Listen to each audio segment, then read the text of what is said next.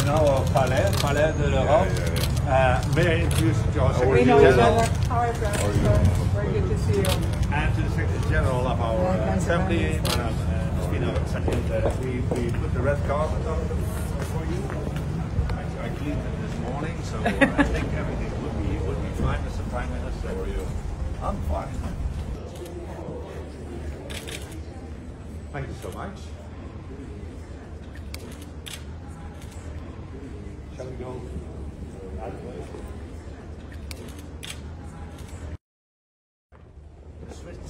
Mr. President, yeah, it took 5 years to build it, but since then it's there. We need to renovate it now because it's getting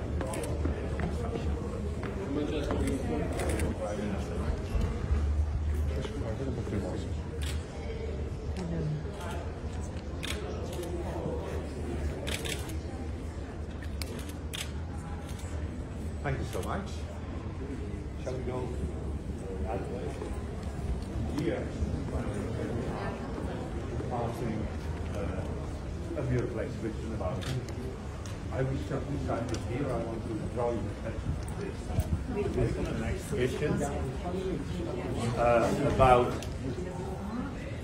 about victims, child victims of sexual abuse and other abuse. And this is an exhibition that was organized by the Swiss delegation. These are victims of child abuse who now dare to speak out, who dare to tell their story in order not to longer stay victims but become actors.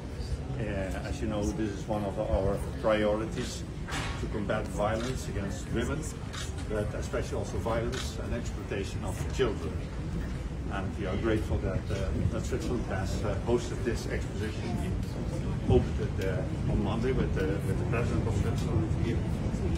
And this is one of the means, that is one of the possibilities that we give to national delegations to show something that they think should be brought to the attention of the members of the Assembly. So, and we had several of these victims here who dared to speak out, so that was quite moving.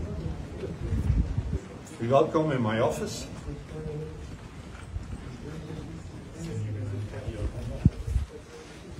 These are the good morning. How are you? You serve me so that I can do my job. Hello. How are you?